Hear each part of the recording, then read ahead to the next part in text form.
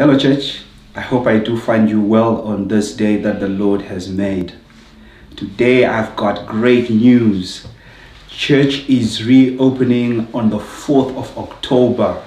Yay! That is so exciting. I'm so excited as well as we are reopening the church. But firstly, I just want to thank the government for easing up on regulations. For now, the numbers have been increased to 100, which is a good thing. We believe that this is still the beginning, but greater things are yet to come.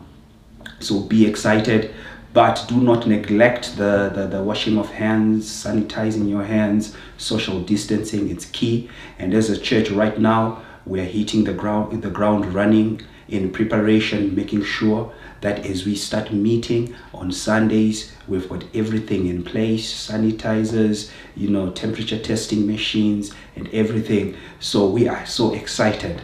Today we just want to go through the Word of God and hear also what the Lord is saying to us. I will read from the book of Philippians chapter 3 from verse 18.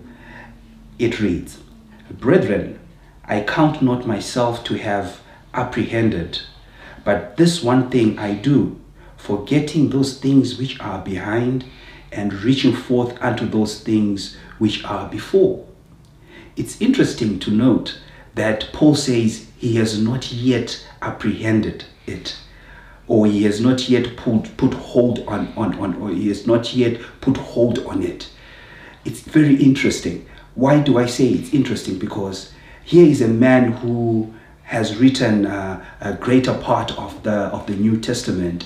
Not only that, but here is a man who has stayed on course in terms of the calling that God has placed God had placed on his life. But still, he says he has not yet apprehended it. One thing that I want to say is that your victory can actually cause you to stop or to park the bus. But today I don't want to talk about that. I want to talk about something else, which is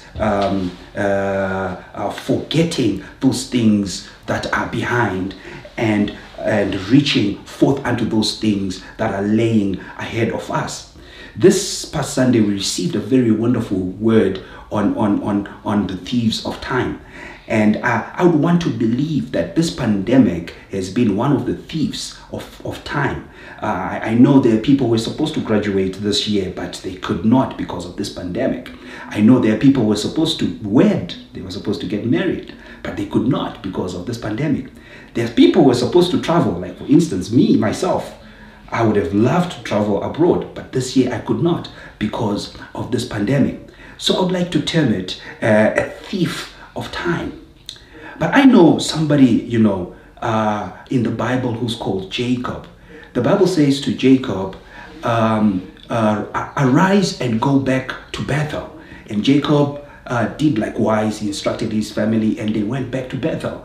And on his way to Bethel, he lost something that was very important in his life, something that he had worked for 14 years. He lost Rachel. I know you have your own Rachel that you could have lost due to this pandemic.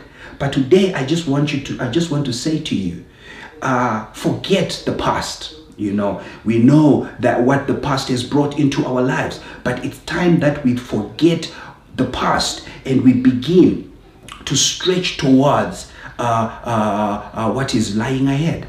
I want to end with this today, that you cannot change your past, but there is something that you can change. That is your future. So why don't we make that commitment today to go towards our future and pursue our future, pursue the calling that God has placed on our lives. I pray and hope that you're encouraged by this word, and I pray and hope that you're excited about your future, for there is great that is in store, that God has in store for you. May the Lord richly bless you until we meet again.